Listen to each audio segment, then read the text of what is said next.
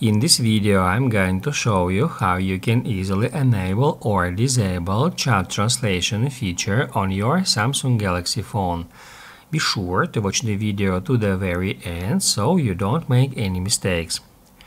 Let's get started, guys, and first off, you need to head over to Settings.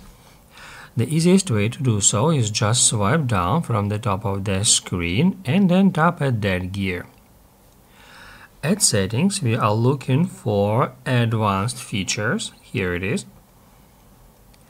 That's where, at the very top, we need to tap at Advanced Intelligence first. After that, select Samsung Keyboard. And on the next step, here you will find Chat Translation feature. Now we can get into it, and that's where we can activate or deactivate it simply by tapping right here at this button. And when this feature is active, we can use Advanced Intelligence to translate messages in selected chats and text messaging apps. And the thing here is that translations are processed on your phone, so you don't have to be online to use that feature. However, first off, we need to go to Language Packs for Translation, and here we need to download these language packs. Here, as you can see, we have English, Hindi, Polish, Russian, Spanish, and some other packs. These packs are currently already installed on my phone, and these aren't. So if you would like to add some additional pack like Italian or maybe German, you need to tap right here to download it to your device.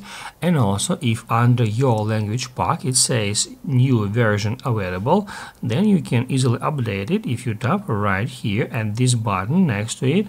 So that's how we can easily get the latest language pack version. And also here, if we go to Manage Apps, we can configure which apps we would like to use chat translation tool on. Here we can just activate or deactivate this tool to immediately activate or deactivate chat translation for all the apps. And also here you can select manually.